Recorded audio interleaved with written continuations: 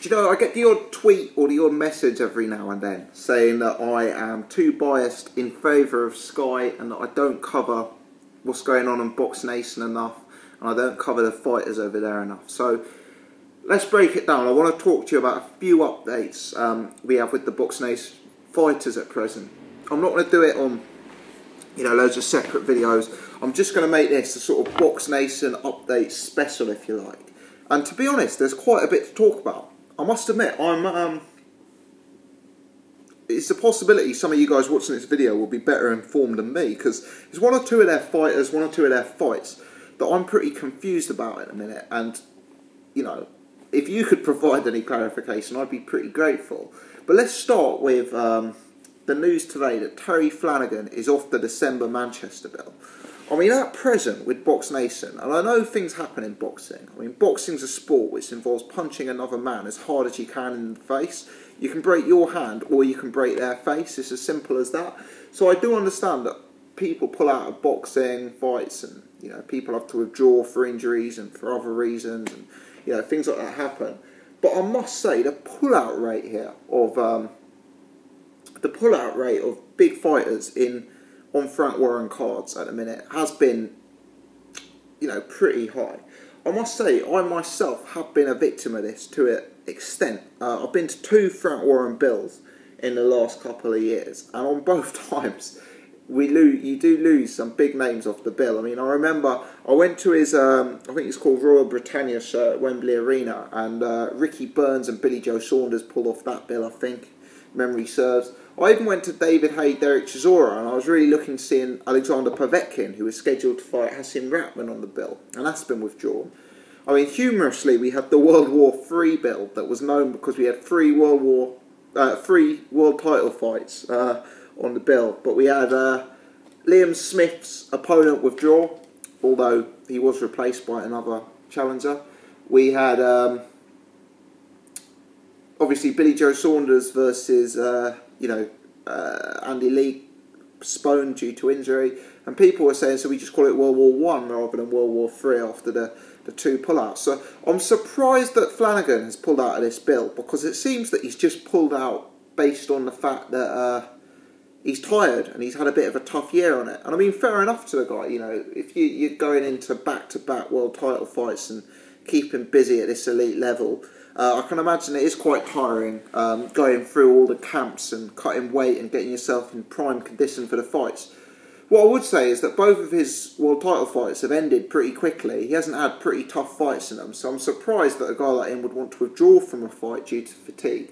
But you know, it's unfortunate. I mean, I've read that Flanagan and Derry Matthews were scheduled to meet on the undercard of that Saunders-Lee bill, and that would have been a real strong bill of 2 all-British world title fights had that occurred. So that's disappointing. So Terry Flanagan's off the bill. We're waiting news of, you know, where he's going to next reappear. I understand that Derry Matthews is going to appear on that undercard, but it just seems a bit odd that, I know maybe I don't know whether it had been formally announced or not. Let's say it was penciled in. It's been reported on Boxing Scene this, by the way, so it's most likely true. But it looks like he's off the bill due to fighting too much this year or something of that nature, which seems a bit odd to me. Now, at the same time, it looks like Frank Warren and Box Nation are looking to make Liam Smith versus the Sugar Man himself, Mr. Mosley. Yeah, and Mosley's on Boxing Scene talking about a rematch clause for that fight and saying that he's not 100% sure he can commit to a rematch clause, as he's penciled in for another fight in 2016, and if he knocks Liam Smith out in 1 round, the fans won't want to see a rematch and it's not viable. You know, that's a bit of a coup from Big Frank if he's got that fight arranged, because to be honest, I see that as a low risk, high reward fight. Liam Smith's one of these guys. He's not going to be known globally at this stage. He's not going to be a big name in the States, but a big fight with Mosley is really going to catapult him into the public arena. You know, Mosley's obviously a massive name globally. I guess he's a surefire Hall of Famer, and he's a guy who at this stage of his career really appears to my eye to be a faded version of himself. You know, Liam Smith, he's a very solid, competent, all-round capable fighter. I'm yet to be convinced personally that he's a world beater, but I think fighting Mosley at £154 is certainly a bigger name fight than fighting Andrade or Charlo or Lara. You know, Mosley's got more star power, more sort of public recognition than those guys.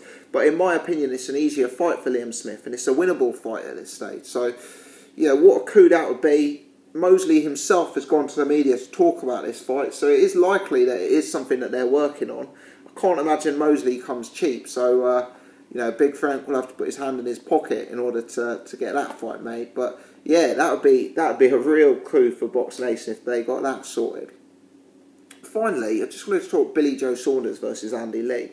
I mean, like everyone else, you must be sick to death of seeing these guys having a press conference. And I saw a video that my good friend Ultratech Sports did the other day when he was talking about you know, these guys being overly respectable, and you know, he's got a point. I'm not saying that everyone's got to go around behaving like an aggressive bad man, for want of a better word, but you know, sitting there listening to these two guys having press conferences over and over again, talking about how much they respect the other one, you know, it's a bit like watching paint dry after some time. What I do find interesting is there's growing rumours online that Andy Lee has already made some sort of agreement to fight Gennady Golovkin after this fight.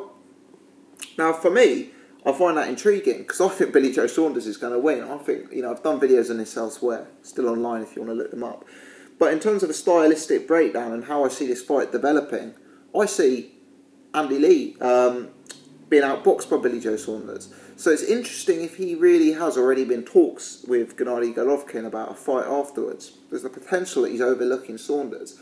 I mean, I know the two camps have some previous dealings with each other because, I mean, historically there had been talks of Andy Lee-Golovkin fight. I believe that fight got cancelled because Golovkin's father passed away.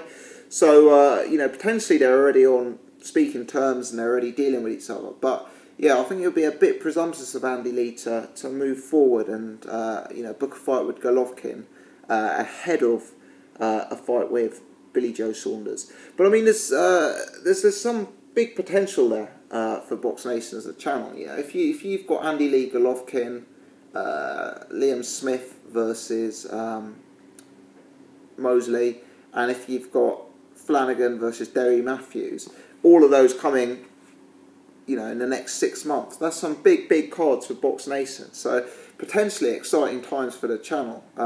They've been unfortunate. They've had some bad luck this year. Obviously, the Tyson Fury situation was a bit of a disaster. The Chris Eubank Jr. situation was a bit of a disaster. Two fighters that they'd helped get into promising positions who then, for whatever reason, moved to another broadcaster.